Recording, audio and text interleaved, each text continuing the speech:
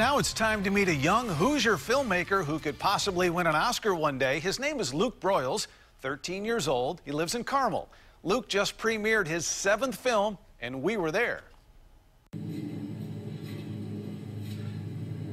It's called The Creature, a sci-fi film by Luke Productions that premiered at the Orchard School Theater. Makes me feel really excited to see everything come together. The 7th grader at Creekside Middle School in Hamilton County spent 2 years working on the film, using more than 60 actors. He has had such a clear vision from the start of what he wants the whole movie experience to be, and it's not all about him doing the movie. It's about the relationships he has with the actors. Luke is the producer, director, writer, and editor. It is about a family that is trying to escape an alien invasion, and they have to get to a safer place in Canada. His company is called Luke Productions. The young filmmaker is earning awards and accolades around the country.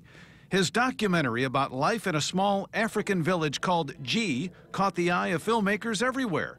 It's been screened all over the country, including the Heartland Film Festival. Actually, I am the youngest that's been shown there, and I didn't win an award because I'm too young, because it was high school.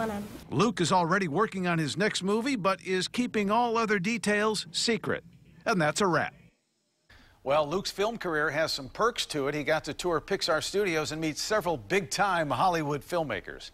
Hey, one Hoosier